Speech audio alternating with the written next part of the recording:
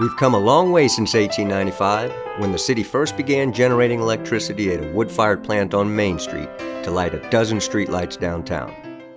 Now, we take it for granted that with the flip of a switch we can light our homes, power our phones and computers, and stay cool in the summer and warm in the winter. But where does all that power come from? JEA is your community-owned municipal utility. We're the largest municipal in Florida and one of the largest in the nation. We use a diverse mix of power generation resources to keep the lights on for more than 1 million people across more than 900 square miles of Northeast Florida. 2/3 of that power is generated by natural gas. At Brandy Branch Generating Station, for example, natural gas powers 3 combustion turbines to make electricity. The plant also has a system to recover excess heat to produce steam. This creates even more electricity with no additional fuel costs and virtually no new emissions.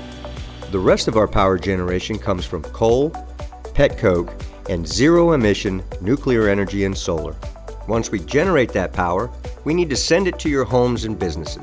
750 miles of high-voltage transmission lines carry high-voltage electricity from the generating stations to neighborhood substations.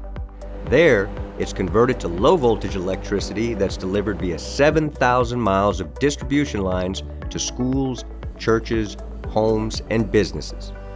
We call this entire network, from generation to distribution, the electric grid. It's a complicated puzzle that requires a highly trained workforce, lots of maintenance, lots of capital, and lots of innovation. For example, we installed approximately 500,000 smart meters for all our customers over the last 5 years. With smart meters, customers can use online tools to better manage their electric bills.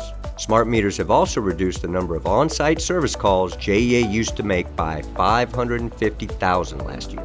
As a result of creating an electric integrated resource plan, JEA and community stakeholders will identify Northeast Florida's future energy needs. We'll combine that with our strong electric grid and commitment to environmental stewardship to power our city long into the future.